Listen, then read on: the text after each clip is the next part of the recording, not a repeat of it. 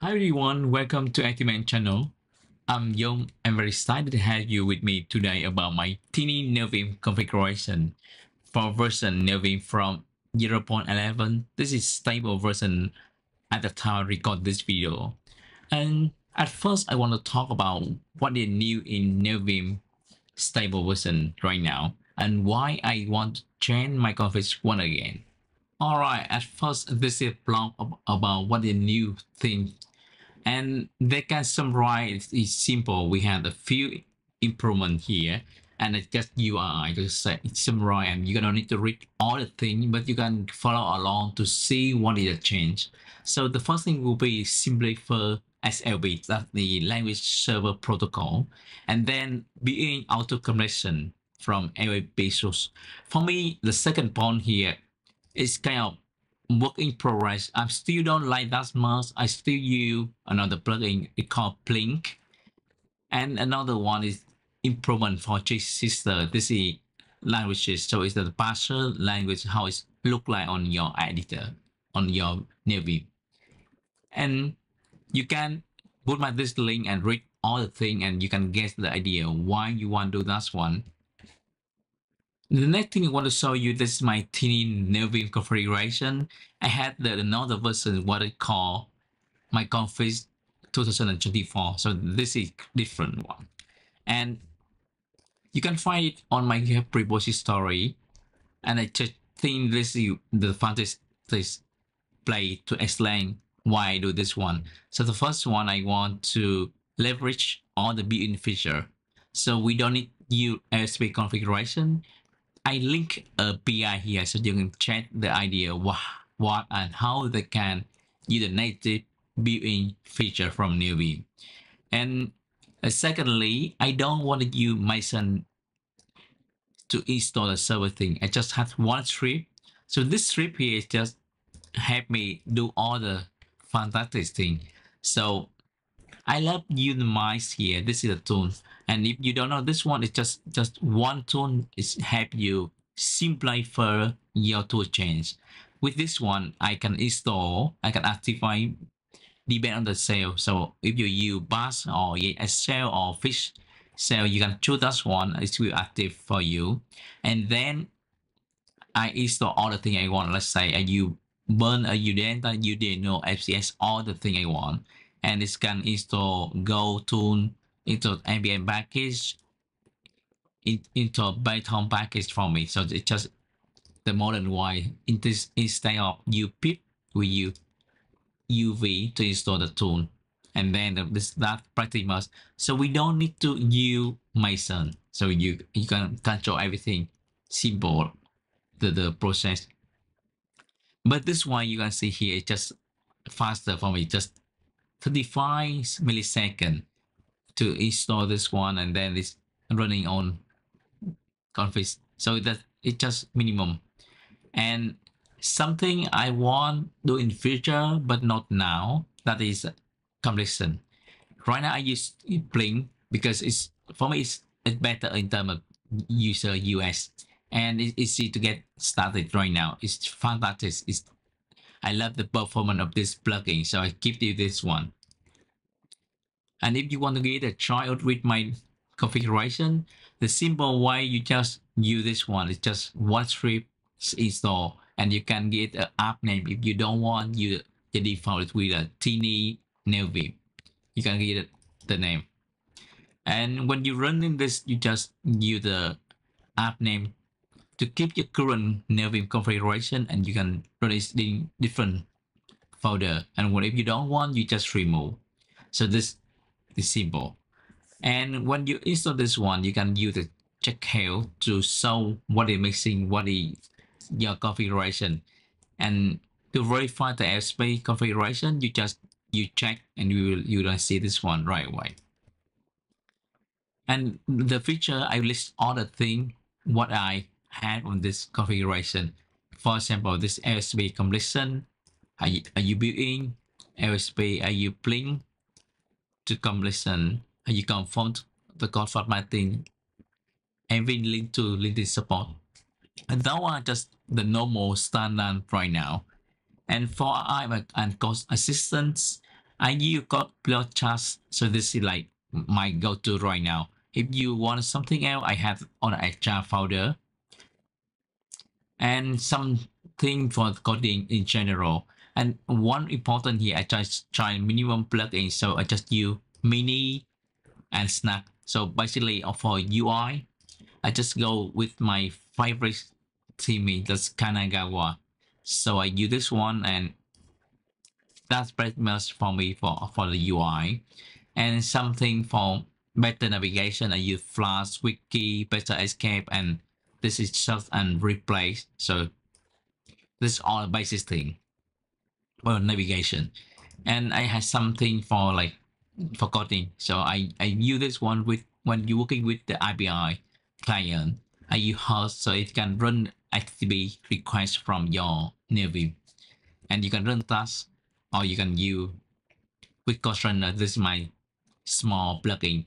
It help you run code from Neovim right away. If you want to support VS Code, I also have a simple setup for you, so you can use this right away. And all the key mapping, you can find this on the README file. But for now, let's jump to the demo session, because I think that's it better to explain what I had on this plugin. So for example, this is my terminal. So I can jump to my configuration, and I just V is running, and you see right now it's just has this plugin running. And on the LSP, I have minimum because I'm working with web almost the time. So I have Biomis, Eastlink, TypeScript is just the server language. And then you have normal standard like config, and you have auto command, you have key map, you have lazy, you have option. And one folder I push here the languages, depend on what is the languages you're working on. You can push some plugins, so that the way I group all the plugin per languages. For example, here at TypeScript, I just has this here TS error translator. It's help to see the error. It's cleaner, easy to get the point. Know exactly what is the issue with your TypeScript. And another one is this is type checking. You want to run type check on the folder? This is my plugin. So I also another one for me. It's simple, the full flow. And as usual, I have just group by the way I found this is easy. For example, here let's snap it in one big file, and UI is something in usual like on UI. And I group the II. This is for II. And I list all the things on this file. You can just copy and buy, and this should working as usual if you use lazy Vim as the plugin manager. And a small one here, I have some extra plugin. I thought it's good to leave there. And if you want to enable this one, I have a few options. So look on the init here. I have one setting I called .Nvim configuration. And this is the first thing when it's loading, it will say, do you have something on the folder with this file? It will check the setting, load that setting first before set up another thing. And another session is just say, okay, if you on VS Code, it will just loading the key map for VS Code. Otherwise, it will load the default like the theming, the server. Right now, I use TSLS and the LSP server for TypeScript, and I enable all the default. For example, like low server, POME, which means you don't need to use Sling and press here. I just use POME. Listen PRI and goes PLS. So this for Python and Go. And use Tailwind and use Tailwind CSS here. And one option here, you can enable on demand, which means this is the default for all the projects. If you have something on the file on nvim.config.low file, it will log that session. So this is example. So from here you can enable Eastlink even though you have POME already there. And now let me show you one process I call this is a farm process here. So this file here that I just share with you all, this file, when I had this on the root directory, is similar to what VS Code has on the setting folder. Depend on the workspace, depend on working directory, is we enable the plugin. So for me, on this folder, I want to enable no netbank. This is just the plugin for central the buffer on the center of the monitor, so it's better for your neck. This is fantastic. I love this one. Another one is just RI, and this MCB hub is something new I want to play around recently. So if I enter V, and now you're gonna see this one is we have advantage is already on the repository, and if I update it, now you see this is it puts all the latest one from the GitHub repository. And then I can, let's say I can open one file. I can enter something like, right now it's the now CodePen plugin is central of the monitor. And then I have MCB hub. And this is checking what I had on my setting. And if I want, I can integrate MCB with my Neovim. So that's pretty much I want to show. And if you want to use this one on any project, for example, if I had to this project and I have the command, so you can project have, it will show the default template for you. If you want to use this one, it just explain what you have on the folder, or you can call project setting, enter. It will show the option, so you can, by on the inputs, it will generate the configuration. I can just select the default here. I want to enable build. For example, I want to build me enable or easily enable.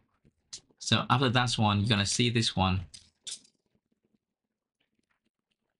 They create one file for me right away by on what I just input here. Thank you everyone. If you like this kind of content, let me know. See you next time. Bye bye.